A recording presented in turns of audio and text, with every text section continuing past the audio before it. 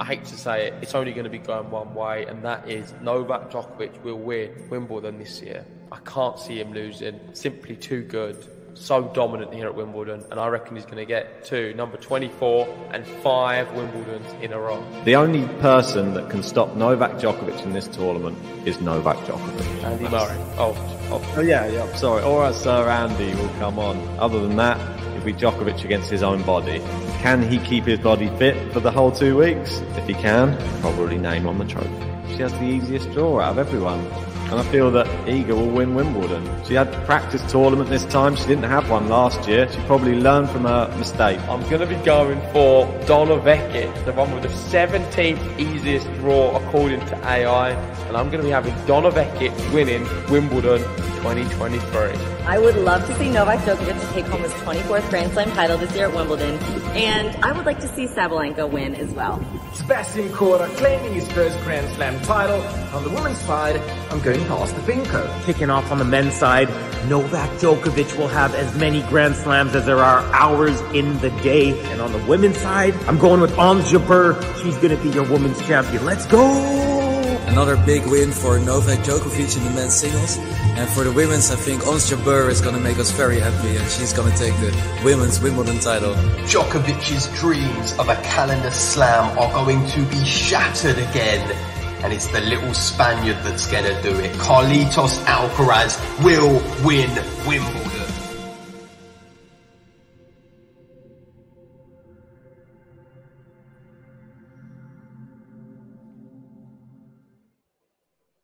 Hey, welcome back, tennis fans. Day 8 now in the books. It's been a great day of tennis. We had some matches getting, finished off from the day before. Big man Novak Djokovic, he drops his first set, but he goes through to the quarterfinals, and that's what we're here to discuss today. Carlos Alcaraz also looking impressive, knocking out the former finalist Matteo Berrettini. And there's another guy on the scene. He's the new breed. He's JG's favorite. That's right. Chris Eubanks is also through. We're going to be going through all of that on this quarterfinal preview. Yes, that's right, Ben. And we will be doing a women's quarterfinal preview straight after this one. So don't go anywhere. But let's start with the men's. And I'm going to start with Carlos Alcaraz because he is the youngest men's player to win 9 consecutive matches on grass since Boris Becker in 1987. Wow. He is breaking records, the kid. And a lot of people doubted him, partly me and you as well, against Berrettini. He's not been amazing in the build-up. In the build-up to this match against Berrettini. He played some good matches against Shardy. Against Jarry, he was a bit hit and miss at times. Against Muller, I think that maybe was his weakest of matches. And Berrettini's been flawless, not faced a break point at all tournament. Demolished Alex de Minaur and Zverev. And some people were saying that they think Berrettini's going to wipe the floor with Carlos here. I thought Berrettini could win maybe in 5. I think you went with the same. Kyrgios was tweeting during the match saying that Berrettini is the only person who can really challenge Djokovic here at Wimbledon. He said you need to be a big server to stand a chance. And he fancied also Berrettini to beat Alcaraz. We was all wrong because Carlos Alcaraz come through in 4 sets. And boy, did he look good in spells. The forehand was firing. He was finding some really brilliant returns because returning serve from Berrettini on the grass must be one of the hardest things you can do in tennis. Yeah, I would agree with that. Yeah. I thought that Carlos Alcaraz, his aggression in today's match was the key to his victory. He took his opportunities when they arose, and there weren't that many of them on the Berrettini serve, but when he got into a Berrettini service game, you saw Berrettini, he sort of fell apart a bit. And there was some love 40s, stuff like that on his serve. And Alcaraz, you can't give him 3 opportunities because he's not going to pass up 3 in a row. And he was able to break him on a few occasions. And he looked the stronger player. By the end, he looked like he wanted it more. Berrettini, he was reliant on the slice from the backhand. We know that that's his go-to normally. He doesn't really have the biggest offense off of that backhand side. And Alcaraz took advantage, peppered it quite nicely and mixed in with some cross-court forehands as well. Some drop shots in for variety. And I think he served really well today as well, Carlos Alcaraz. And he got through that match. And it was just under 3 hours. And Berrettini in 4. That one, Djokovic would even be probably quite happy with that type of result. So I think he's come on leaps and bounds, Carlos Alcaraz. And to get a result like that over an in-form Matteo Berrettini. Grass quarter as well. Puts him in good stead, doesn't it, for his quarterfinal matchup. Yeah, before we get on to the quarterfinal, let's just go through some of the other matches too. I don't know if you bring up the tweet from Relevant Tennis, because this is what Berrettini had to say in the post-match interview. He said, Carlos's returns remind me of, let's bring it up, Go on. of Novak a little bit. This kind of reflex, time of reaction, like a server. I feel this. His reaction times are unbelievable. He goes with a slice on the first serve. He has a great feel and great hands. Well, we know he does because we see all the drop shots from him. So there's no surprise. And that's what impressed me the most. I'm glad Berrettini said it, because we got to watch the match in the office today, most of it. And what he was doing particularly well was getting every ball back, and he was sliced. I say every ball, you can't get all of them because he does thunder quite a few aces, but getting a lot back, more than usual. And all he was doing was just slicing it. He wasn't trying to kill the ball, not trying to find winners off the serve. It was sensible tennis from Carlos Alcaraz, not something you'd expect to see from a 20-year-old. No, you need to remember that sometimes. The world number one's 20 years old. Yeah, and he's set up a quarterfinal with another 20-year-old. And I think it's I'm not sure if it's the first time in history, but it is definitely the first time for a very long time that we've got two 20-year-olds playing each other in the quarterfinals at Wimbledon. It's great for men's tennis to see two young superstars. They're the ones that everybody was sort of hoping coming through the draw. I always hope that those two will collide, Alcaraz and Rune, because I think it's a rivalry for the future.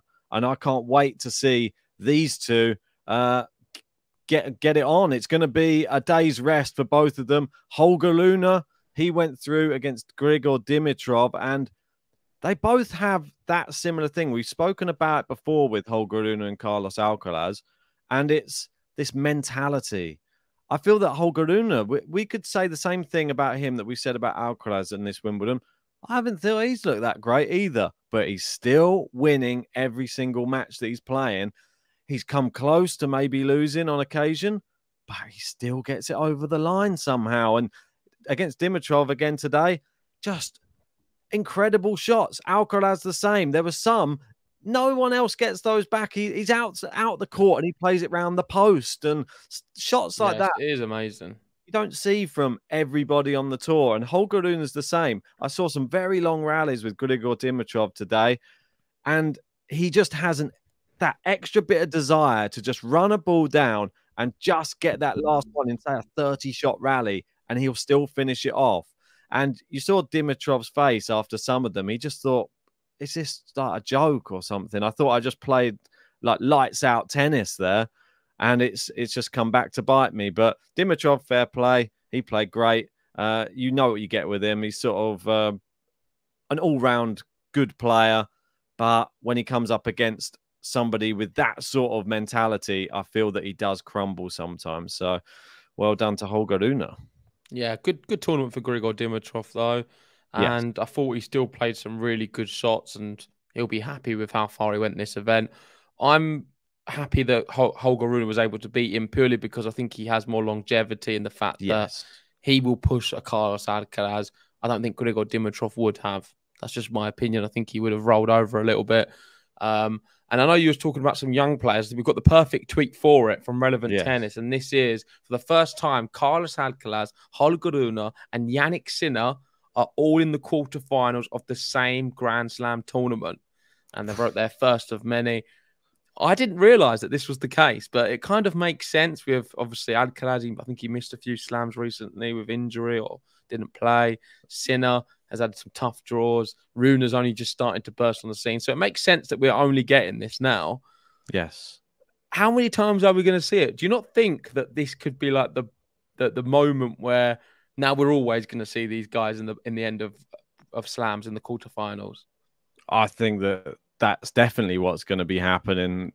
We know that we read some stats out about Jannik Sinner now being to the quarterfinals on every single slam a couple of times now.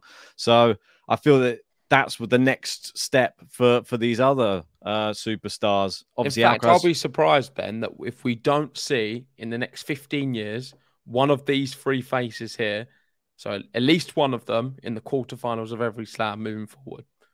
Yeah, I think you're maybe even deeper, maybe a semi-final. Is that too generous? I don't know. Too generous. Quarterfinals is a little bit safer. I mean, maybe it is, but I think I've got to throw my eggs in the basket and just say that these three are the future. They could be the big three. Feel that Jannik Sinner, somehow he's dropped a little bit behind. He was the one sort of leading the race a couple of years ago. Now it's Carlos, then it goes Holger, and now Jannik Sinner sort of mopping up in third place. But that's just based upon being a little bit flaky with the body, that type of thing. If he shores that up and we see a little bit more body strength from Jannik Sinner and mentality, I feel that he's got the game to obviously beat Alcaraz. He's done it a few times already. He can probably do the same with Holger Rune as well. And Holger Rune should be noted. I was listening on the commentary earlier. They were saying that I think he played his first grass court match and it was at Queen. So this is the person who's never played grass before. And look at him. He's loving it. He's through to the quarterfinals of Wimbledon. I can't quite but that's believe what makes that. me think he's going to struggle against Carlos. But Maybe, it is Holger, and he's got a heart of a lion. Yes. You saw him today fall over and he gets straight back up and tries to hit another shot against Grigor. He's confident, isn't he? Some people, he's not his cup of tea. They find him a little bit arrogant and annoying. I think that's a little bit harsh. I can understand that he needs to compose himself sometimes a little bit better and be a bit more respectful to his opponents, but that may come with age. He's not going to be a finished product. No one's perfect in tennis or in life, for that matter. But he definitely is able to use this confidence, which other players aren't able to use, to help him get over big situations. For example, beating Djokovic in a Paris final. Who can say they do something like that in a Masters final, beat Novak Djokovic? Not many young players can. I think a lot of that is because of his confidence. And you may be looking at this photo saying, oh, look how young they all look. Well, we have one which beats it. So Jimmy put a tweet out saying, looking forward to this 2023 Wimbledon quarterfinal. Let me just find Jimmy. Where are you, Jimmy? There he is. And I just want to clarify one thing as well, just with the statistic that I just said. It's not that he's never played on grass. He'd never won on grass up until this year. He did play on grass before, but he'd lost his first 3 matches last year on grass.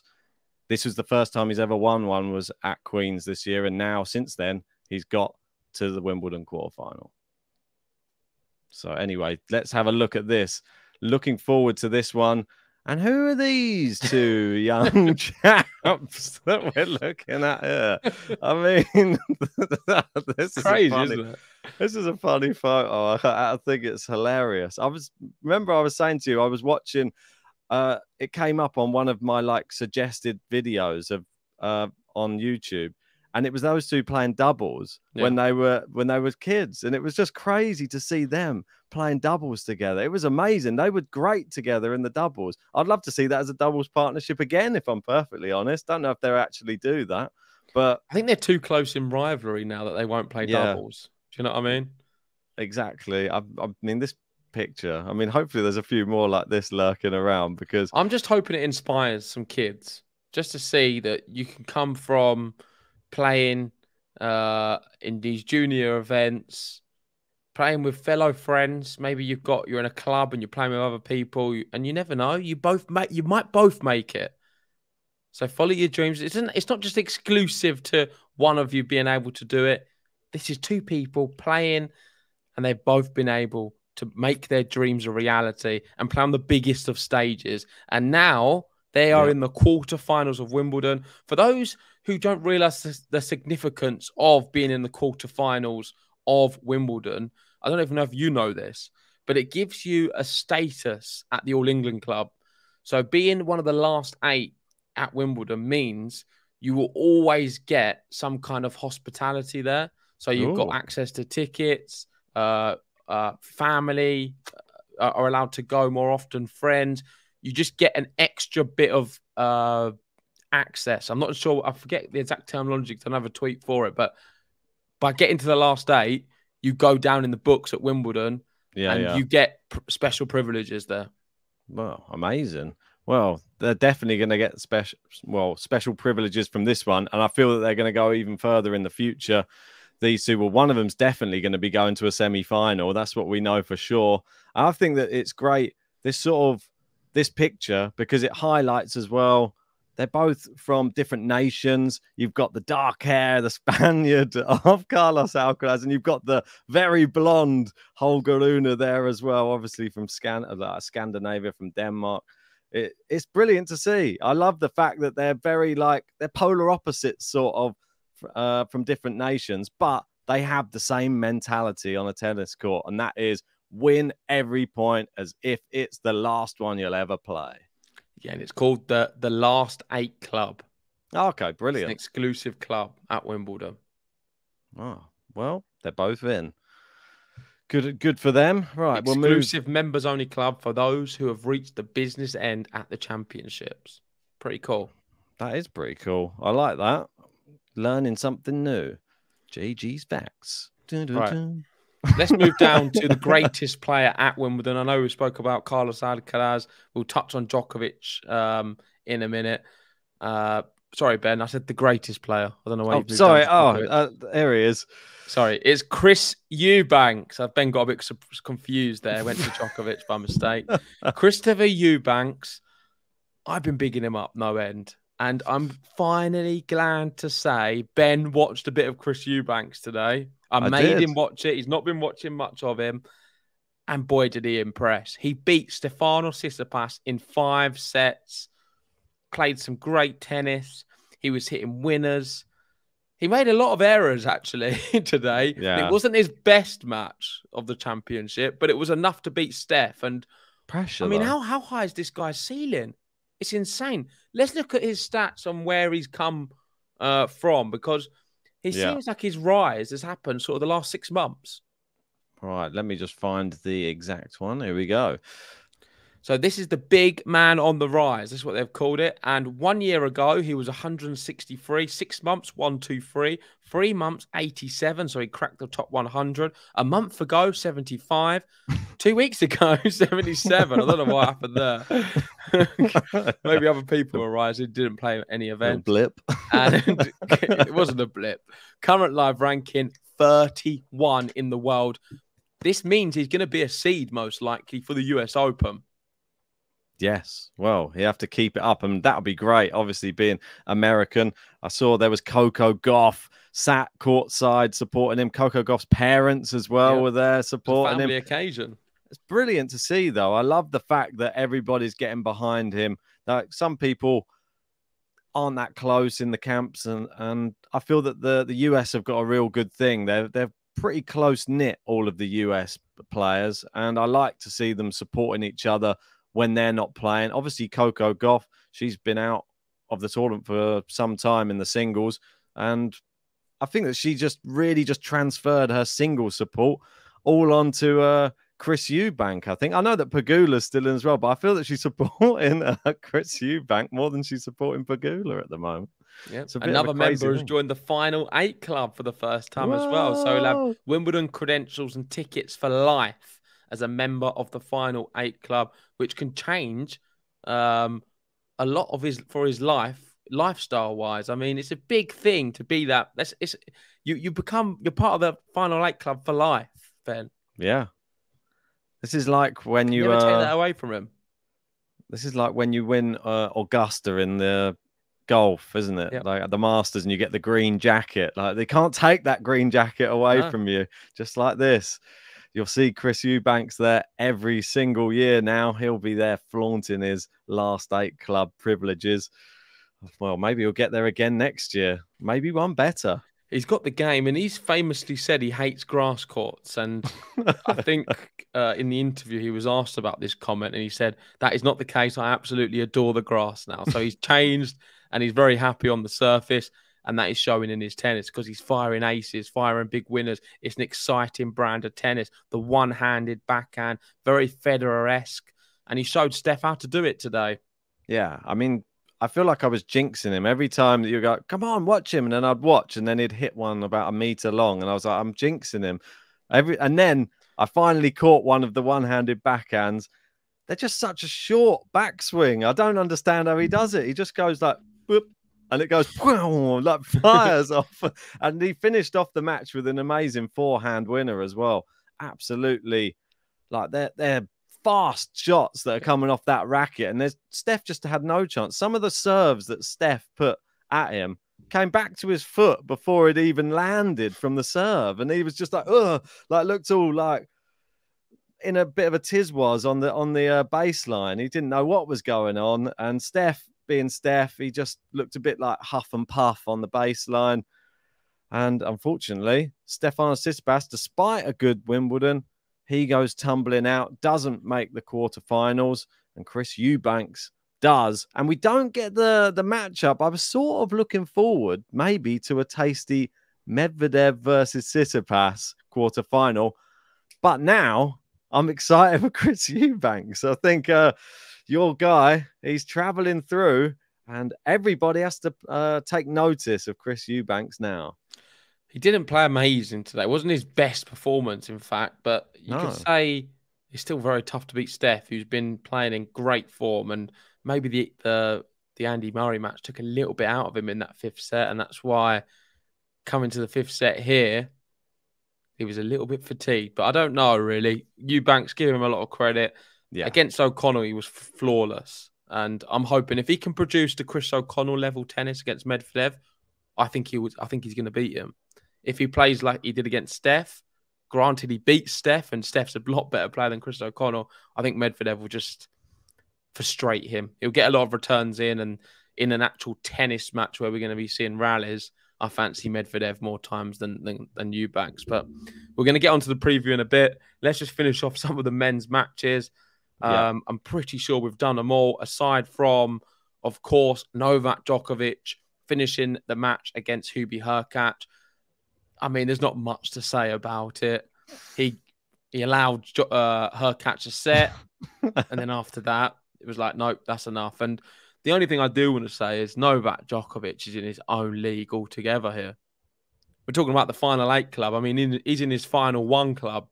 There should be a club, an exclusive Wimbledon club for just Djokovic.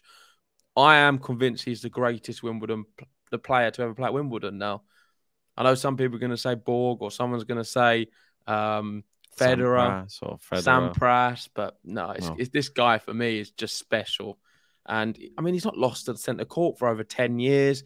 He's now equal Pete Sampras. His 90% win rate at Wimbledon, 90 wins out of 100 matches.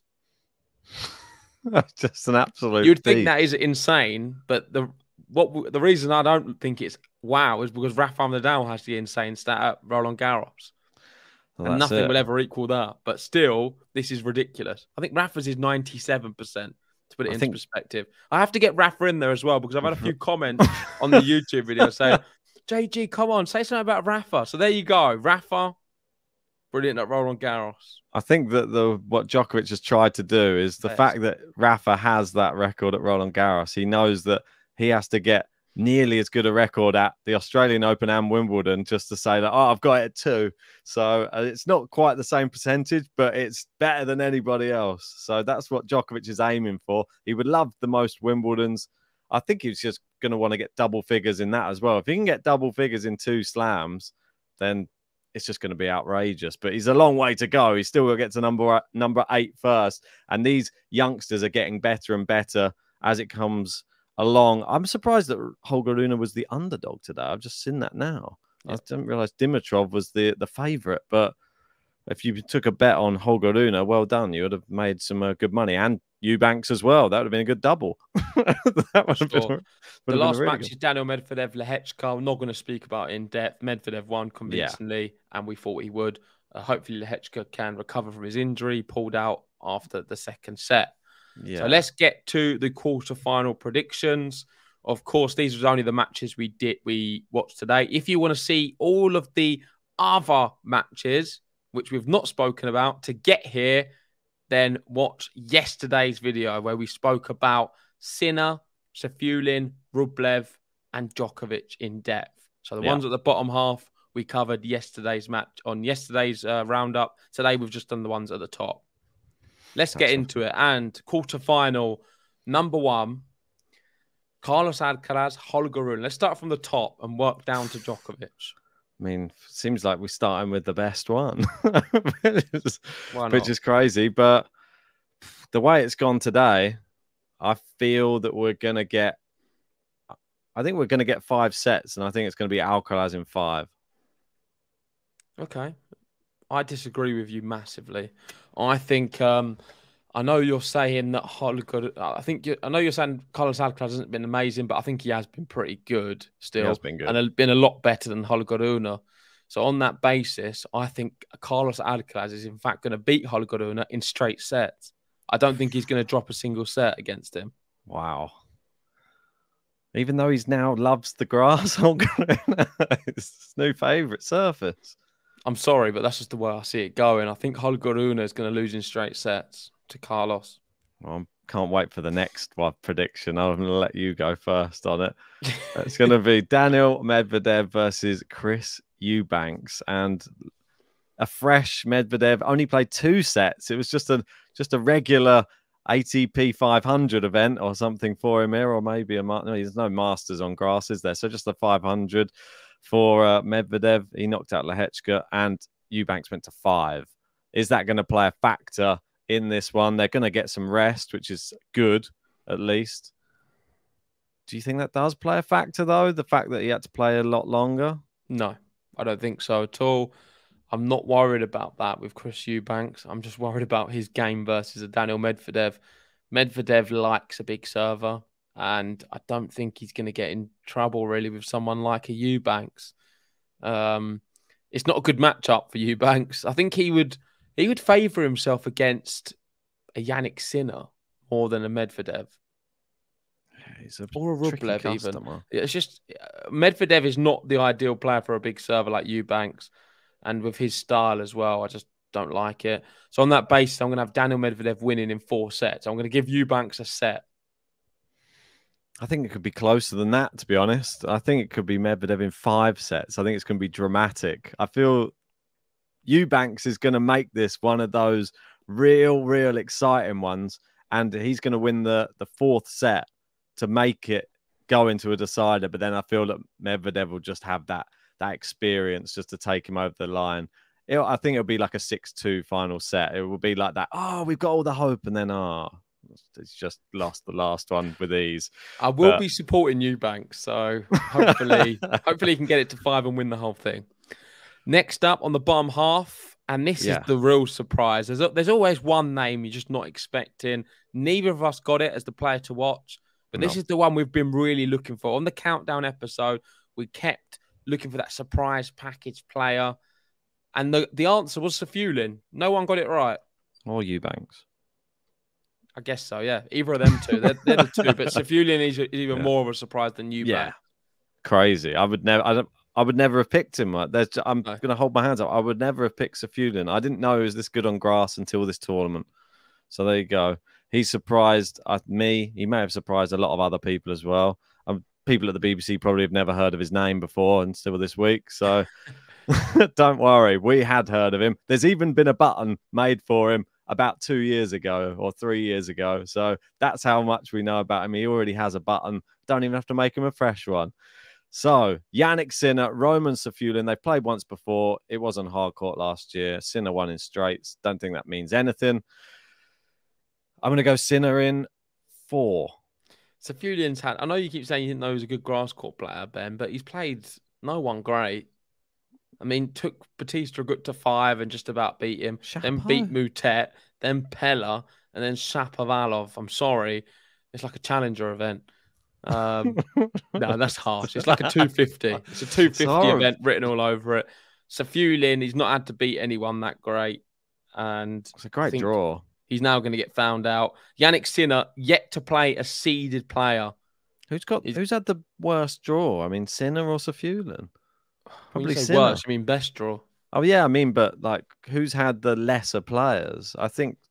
Oh, I Jannik mean, Sinner. both of them. That was the real slot in the draw where he wanted to play. And that's why Djokovic's draw, I feel, so easy, because he's going to have a semi-final against someone who's just not really been pushed at all.